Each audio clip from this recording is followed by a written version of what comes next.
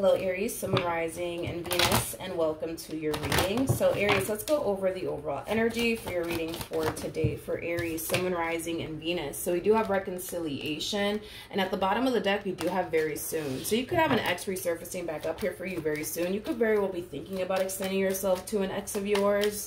Now keep in mind, reconciliation could represent a family member wanting to reconcile with you or a friend wanting to reconcile with you, but we'll see what it's more so leaning towards. We're going to focus on you first, Aries, and then we'll jump over to your person. Just keep in mind that the roles can be reversed. Also keep in mind time is fluid, so this could either currently be happening or maybe happening at a later date. How does Aries currently view this relationship? So we do have the Six of Pentacles. We also have the World, as well as the Queen of Pentacles. The bottom of the deck, we do have the Six of Swords, and then we also have, why are you doing this? Why are you doing this? The first thing that came to my mind is I have to go. I have to go, I have to go, I have to go. I can't do this.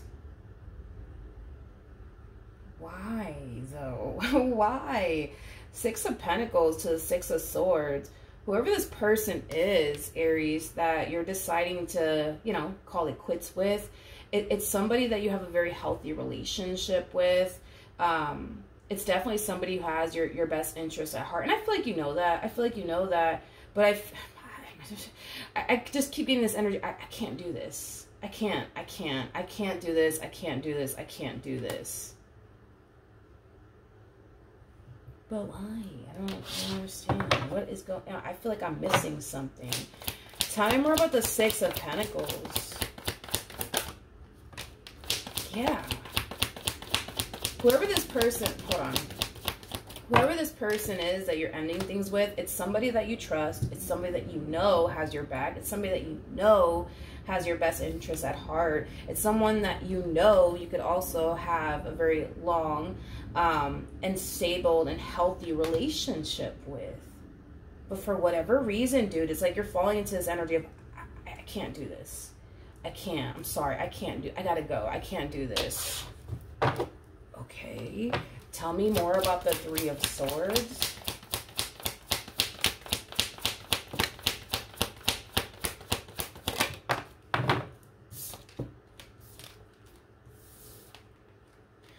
Something about what you're doing here and this connection feels wrong to you. It feels wrong to you. What in the world is going on? I'm very determined to get down to the bottom of this here. This person that you're currently talking to, this person that you're currently building towards a relationship with, I can't get off of that. There's something about you, right? You know, building with this person that feels, it just feels wrong to you. It feels wrong to you. I feel like I'm missing something. Tell me more about the Queen of Pentacles.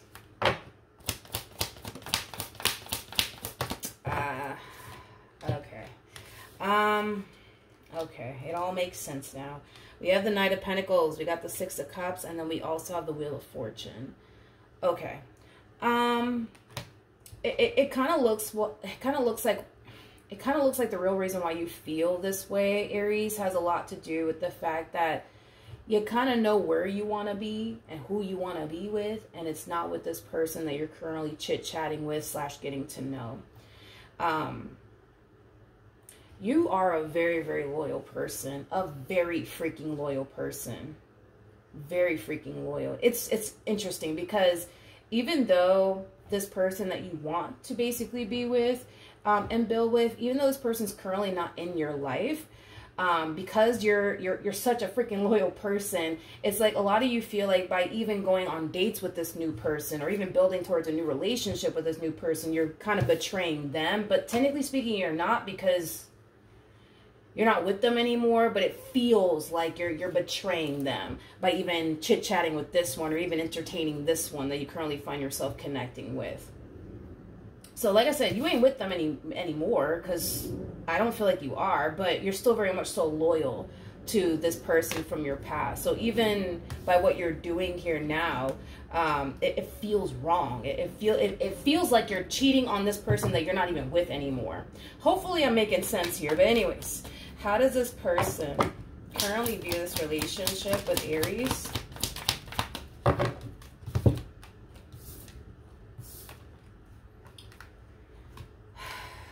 We have the Eight of Wands. All right. With the Lovers to the Three of Cups. The bottom of the deck, we do have the Two of Wands, and then we also have the Empress. So this person that you're currently chit-chatting with / getting to know, they're very dead set on you. Very dead set on you. I mean, this person looks at you like you're an empress, regardless of your gender. Male or female doesn't matter. We all have masculine and feminine energy within us, but they just basically look at you like you're the total package. They wouldn't change absolutely anything about you. They're very dead set on you and pursuing something serious here with you. And I feel like you already kind of know that about them. That's kind of besides the point. Now, even though you know where you want to be, who you want to be with, and it's not with this person that you're currently chit-chatting with, Aries, I don't see you taking action in their direction. I don't see you taking action in their direction. How does Aries currently feel? Yeah, there's this secret desire, Aries, that you have to come back together here with someone and fix and repair things. With the Three of Pentacles, for me as a reader, you know, we can look at it in two different ways. This could represent the very beginning stages of a relationship, but it could also represent a repairing energy between two people who already have a lot of history with one another. Tell you more about the Three of Pentacles. Yeah. Okay. Yeah, it kind of looks like, Aries, who you want to build with is currently not in your life anymore. You still have a lot of emotions here for them. You still want this relationship that you once upon a time had here with them. But it's interesting because even though I see you wanting to reconnect with them, wanting to fix and repair things here with them, still having feelings for them, we still don't see you taking action in their direction. We still don't see you taking action. Okay, let me... What's currently going on with the person that Aries was once upon a time romantically involved with? What's going on with them? What's going on with them? Wow. Wow. Currently, at the moment, I see this person definitely thinking about gravitating towards you and healing things here with you. So they might end up doing it very, very soon. But Jesus Christ, this person's showing up as the devil to the King of Wands to the King of Cups. Jesus. This person, especially with the King of Cups right next to the Devil, I think one can say that this person's kind of madly in love with you, kind of borderline crazy about you. Some may like that stuff, some may not like that stuff, but I'm definitely getting that from them, that they are kind of a little borderline crazy about you. I'm also kind of getting that this person might have a really bad temper. I'm definitely getting that as well off of this person, but kind of looks like they still want you and they still want to be with you and they still want to fix and repair things here with you. I mean, there's still a lot of love here, you guys, between you and this person. They're showing up as a King of Cups. You're showing up as a Queen of Cups. So the likelihood of the two of you getting back together because they still want this and you still want this, it's basically at an all-time high. The only thing that's, you know, preventing the two of you from currently coming together is, well, currently at the moment, you're not really taking action in their direction. And I kind of feel like they haven't been taking action in your direction for a while now, but it kind of looks like they're going to very, very soon. Tell me more about the Devil.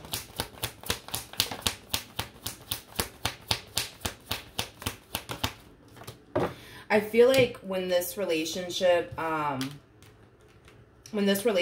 came to an end here, between you and them, they started to kind of spiral out of control. They could very well be a drinker. That's definitely a possibility. it's like they were indulging in something to like numb the pain, like drugs, alcohol, you know, things of that nature. It's like they were trying to do whatever it is that they could, you know what I mean, to kind of numb the pain and forget about you and what they once upon a time had here with you. But it kind of looks like no matter how hard they try to kind of escape the thought of you and this pain that they're feeling on their behalf, it just kind of looks like they couldn't find a way to actually do it as far as like officially numbing the pain for good. You know what I mean? And officially getting over you for good, and officially not thinking about you for good. There's also an energy of them kind of feeling out of place without you in their life. And that could just mean that you guys got so accustomed to having one another around. I mean, it happens, you know, when you're with a person for a long period of time. But yeah, they feel very out of place and very lost. I kind of feel like they feel and think that the only way to escape what they're currently experiencing as far as this pain and this emptiness and this energy of feeling lost is to basically, you know, get back with you. Not only because of those reasons, but also because, well, they love you. You know what I mean? And they want to make this work. Okay, let's keep going. Let's jump back to this new human of yours. Now that we got that out of the way, because I was like, what in the world's going on with them? How does this person currently feel?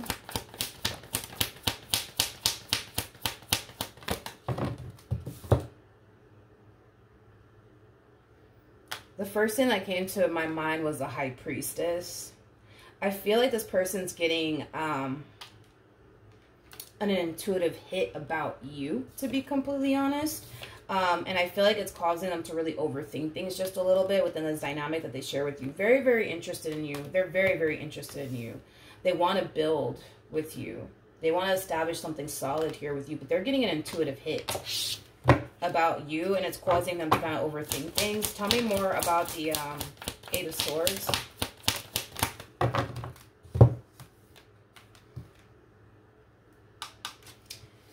Yep. We have the King of Pentacles, we have the Moon, we have the World, we have the Nine of Cups, and then we have the Death card.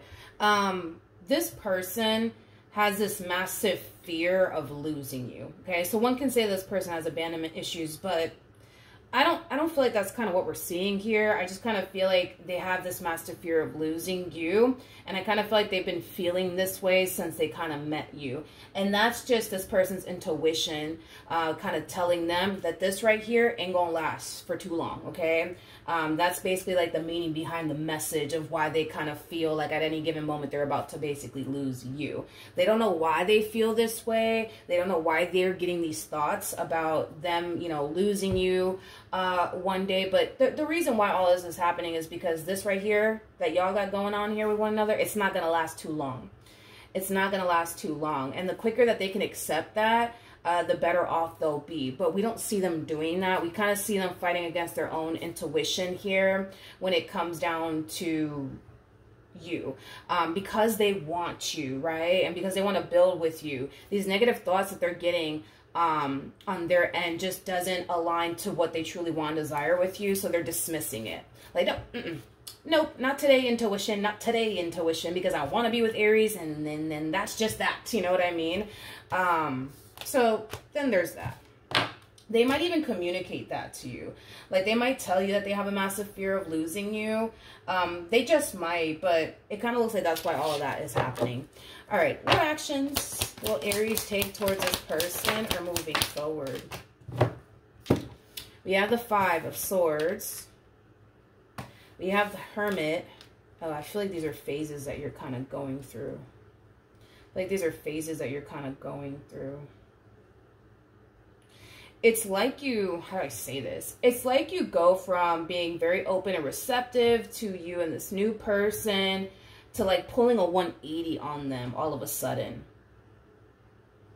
It's like you go from, yeah, like I really do want to be with you. And yeah, I can really see myself having something serious with you. And then, you know, something happens within you that causes this 180 to take place, and now it's kind of like we see you pushing them away. Now we kind of see you attracting your energy here from them, and everything that you're doing here Aries, it's not a coincidence, right? Everything in life happens for a reason. The fact that you're pulling this 180 here on them, and you're not pulling this 180 here on them because this ex of yours decided to resurface back up here for you, because I don't feel like they've resurfaced back up here for you yet. But I feel like the reason why you're kind of pulling this 180 is because I kind of feel like your soul kind of knows what's about to happen way before you do. So you're kind of pushing this person away. And as you're pushing this person away, technically speaking, you're making room for something else to come in. And if I had to bet my last dollar on it, I'm going to go ahead and say that it's this ex of yours that has not resurfaced back up here for you just yet. But unknowingly, you're pushing them away and just basically making room for this person to basically arrive. You may not think that they're going to resurface back up here for you. You may not even believe that they actually are. But the fact that you're kind of moving the way that you're moving without realizing it, all you're really doing is pushing them away, because unknowingly, this one over here is going to come back around your way. And just kind of based off of the cards that we already got here for you, it's pretty evident to me you still want to be with this ex of yours. So when they do resurface back up here for you, nothing's going to really come in between the two of you. It's not going to be this person. It's not going to be absolutely anyone else, because you're making room. You're making room in advance before it even happens. Like I said, I feel like your soul kind of knows what's about to happen way before you do. And that's kind of why you're moving the way that you're moving. Like, think about it. Like, have you ever did something just randomly out of the blue, and that random thing that you did out of the blue actually benefited you later on down the line? You know what I mean? It's kind of one of those moments where you're randomly doing something out of nowhere. You don't really know why you're doing it. You're just doing it. And then somehow, some way, it ends up benefiting you later on down the line. What's going to happen next?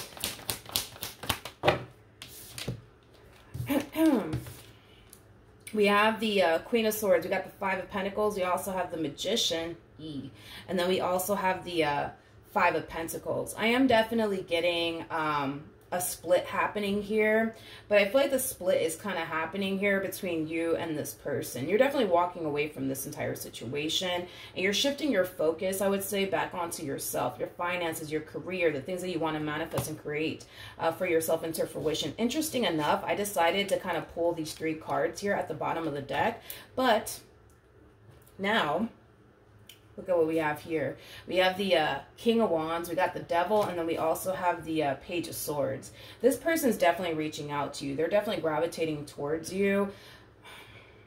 I kind of feel like this person's under some type of influence. I don't know if this person, when they do reach out to you, it's coming from a place of liquid courage. I don't know what in the world's going on here, but I feel like this person's kind of under some type of influence. They might be a drinker. That's a possibility, but you're going to hear from them, okay? And when you do hear from them, you guys will eventually get back together. I do definitely see that happening with the King and the Queen of Wands. And I say this a lot about these two. Typically, when these two break up, they always end up getting back together, because when they break up, they tend to gravitate towards other people in hopes that, you know, that other person will help them forget about, you know, the person that they were last with. And they kind of realize that it doesn't work. It just doesn't work. It just doesn't work. I feel like you attempted to forget about this person and move forward and move on with your life, and it kind of looks like that didn't work. But I feel like this person has done the same, you know, where they tried to put themselves out there in hopes that eventually the right person will come along to help them forget about you forever, but it didn't work. And this is what these two tend to experience. When these two actually do break up for good, these two typically won't get into a relationship right away. These two typically won't get into a relationship right away. It takes them years to get over one another. Something that I've kind of noticed in this line of work with the King and the Queen of Wands. They tend to be single for a while after dealing with one another. All right, let's keep going.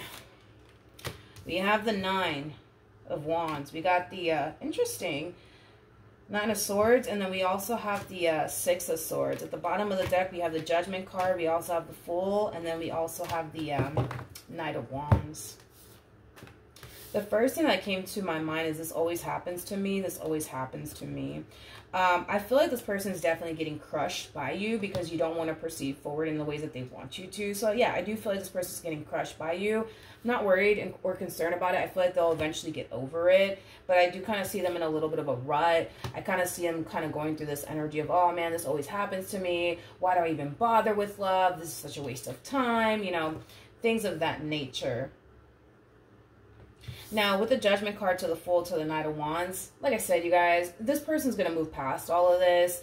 I mean, it sucks that they're feeling this way, and it sucks that, you know, things didn't work out here between the two of you, but they're going to move on from this. They're going to move past all of this, and I feel like eventually they'll find someone else, but unfortunately, I do kind of see this person getting very disappointed by you, and it's mainly because you're going to be reconnecting with this person from your past. But before you do actually reconnect here with this person from your past, it kind of looks like you're going to, you know, end things here between you and this person over here way before this person actually resurfaces back up here for you, okay?